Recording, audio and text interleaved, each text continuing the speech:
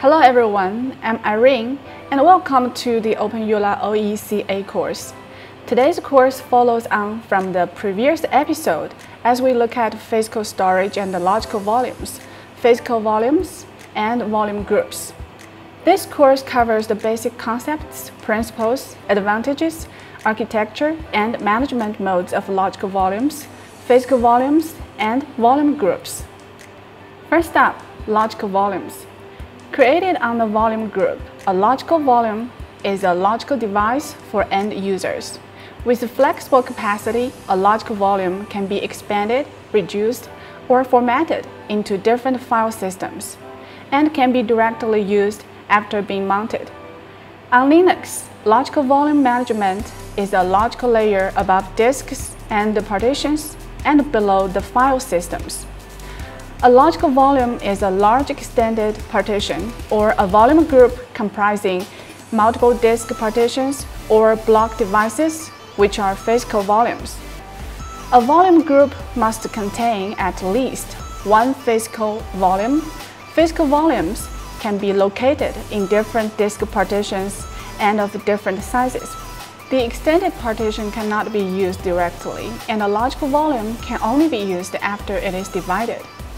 Logical volumes have a lot of benefits, including the flexible capacity, scalable storage pools, online data reallocation, easy device naming, disk striping, volume mirroring, and volume snapshots.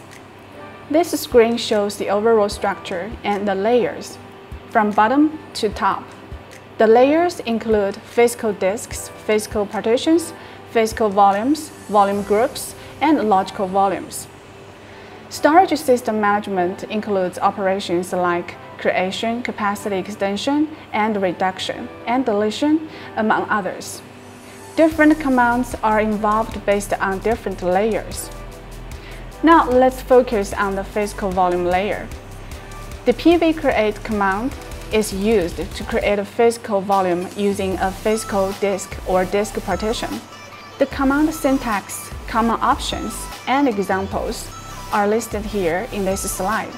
You can run the pvdisplay command as the root user to query information about a physical volume, such as the physical volume name and size, the name of the volume group to which the physical volume belongs, physical extent size, total number of physical extents, number of available physical extents, number of allocated physical extents, and UUIDs. Here are the command syntax, common options, and example. Alternatively, you can run the pvscan and pvs commands to find the general information about a physical volume.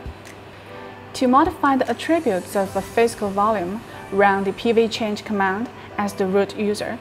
If you want to modify physical volumes in a batch, just specify multiple devices in the pv name. The pvremove command is used to delete a physical volume. You can also delete physical volumes in batches by specifying multiple device names. The syntax, common options, and example of the commands are displayed in the slide. Next, let's move on to the layer of volume groups, which is also the upper layer of physical volumes. In addition to creating, viewing, modifying, and deleting a volume group, you can expand or compress a volume group's capacity. The vgcreate command is used to create a volume group. A volume group combines multiple physical volumes into a whole part, showing the details of the underlying physical volumes.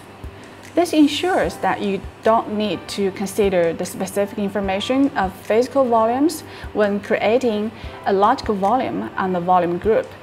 The command syntax, common options, and example are listed here. To view volume group information, run the vgdisplay command as the root user. By setting the option, you can query the information about a specified volume group or all volume groups. Here are the specific command syntax, common options, and example. To change the attributes of the volume group, or activate or deactivate a volume group, run the vgchange command as the root user. See left for its details. Next, let's discuss how to extend and reduce volume group capacity. Run the vgExtend command as the root user to dynamically extend a volume group, which increases the capacity of the group by adding physical volumes to the group. With the option in this command syntax, you can determine to use the debug or test mode. Remember to specify the name of the volume group to be extended as the name of the physical volume to be added to the group.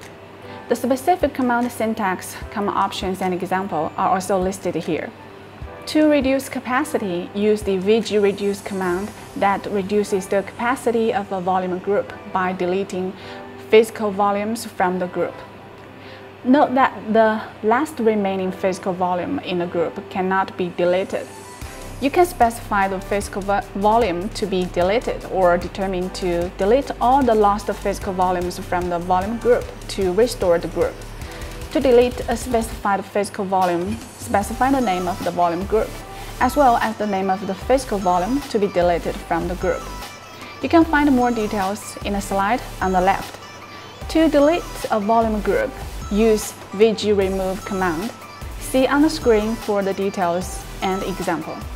Okay, let's turn our attention to logical volumes at the upper layer.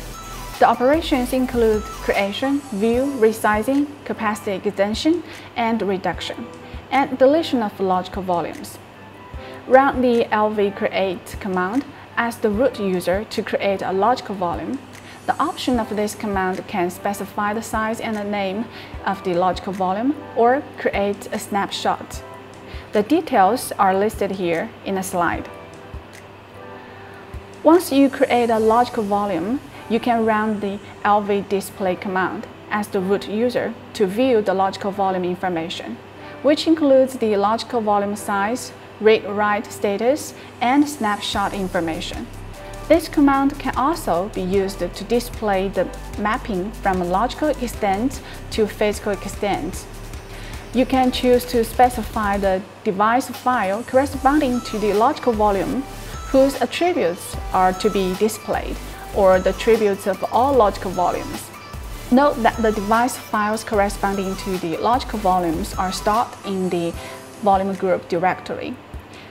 Okay, the specific command syntax, command options, and example are listed here. To adjust the logical volume size, that is to increase or reduce the volume capacity, run the lvresize command as the root user. Actually, this command acts like a combination of capacity extension and reduction. Exercise caution when running this lvresize command, because data may be lost during resizing. Here are the specific command syntax, command options, and example. In addition to lvresize, you can also run lvextend command to dynamically extend the logical volume capacity online without interrupting application access to logical volumes. Confirm the volume group space is sufficient, then run the command to expand the capacity and adjust the size of the file system. Similar to lvresize, the lvextend command can also be used to determine whether to forcibly perform resizing. The command syntax, command options, and example are listed here on the left. You can also run lvreduce to reduce the space occupied by a logical volume, but in doing so, this removes the existing data on the logical volume. So to perform this operation, first determine the target size after reduction and ensure that the target logical volume size can cover all the original data. Then, unmount the file system and perform a forcible check. And finally, shrink the file system and reduce the size of the logical volume. Here, the details of the lvreduce command are displayed in this slide. The lvremove command is used to delete a logical volume. This operation will not work if a logical volume has been loaded by running the mount command. And in this case, you can only delete it after running the unmount command. The specific command syntax, command options, and example are listed here. That's all for this course. We hope you found today's discussion on commands for disk management enlightening. If you did, feel free to join in our community discussions and remember to follow us on our socials. See you in the next course, and thank you for watching.